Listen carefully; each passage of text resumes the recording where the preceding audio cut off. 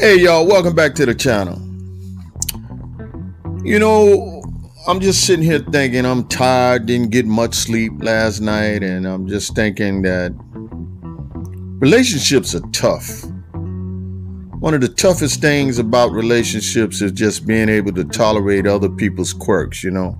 Oh yeah, I got my shortcomings and stuff. But my wife, I tell you, she keeps me up at night. I mean, she snores. Like, she snores so loud it's like a chainsaw cutting through a tree. You talking some...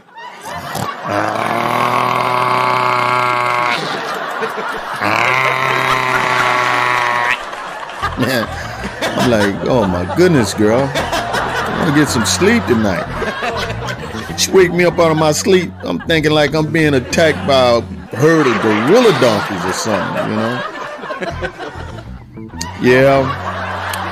And she's one of those people that like to wrap up in the covers and leave you on the end of the bed freezing to death, you know? Yeah, she's a beautiful woman and I love her, but boy, tell you what. And I found out you women are perpetrators too. Oh yeah, y'all know how to hide them little poops. Till you get married, then all you hear is fart. I mean, man, my wife is cutesy and everything, but man, she can fart and peel the paint off the wall. Like, baby, I walked in the room and it's like a straight death trap. I'm like, girl, did you just eat a boo-boo sandwich or something? Speaking of that, remember back in the day when you used to have to play it off and cough when you fart just to try to hide a fart? Now these days, man, you have to fart just to hide a cough. I don't want nobody to know you got that Rona. Definitely don't want to do that. But man, I'm glad all that's over. The nail salons were closed, and the hair salons, and the barber shop. Man, it was getting pretty ugly out there. I mean, ugly, literally, for real. Especially for you ladies. And y'all walking around there looking like wildebeest. Glad all that's over. And that homeschooling, I was having to teach online classes. Man, the worst thing about that was doggone kids were getting on my nerves so bad, I wanted to send them home. But they was already there. Yeah, being locked up at home was so bad that my dog was looking at me like, you see? That's why I was chewing up all the furniture while y'all was out.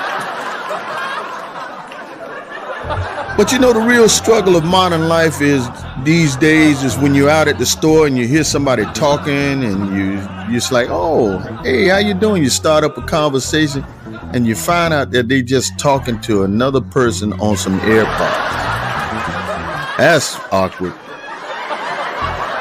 And speaking of technology, have you ever dealt with that autocorrect and have it ruin your conversation?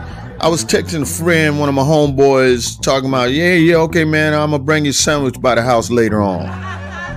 But the autocorrect changed it to, I'm going to bring you a Spanish by the house later on. Man, can you imagine the surprise on homeboy's face when I get to his house with a 12-inch spicy Italian sandwich and he's all dressed up like a Mexican in a Mexican sombrero hat, talking about some, where is she at? You know, I just thought about something. The worst time to have a heart attack is during a game of charades. That's crazy. Well, I'm just going to let y'all know I had a little luck and I just signed a big deal with Netflix for $17 a month and I can watch all the TV I want. Anyway, y'all. This video night, if y'all have a nice afternoon, I'm just crazy.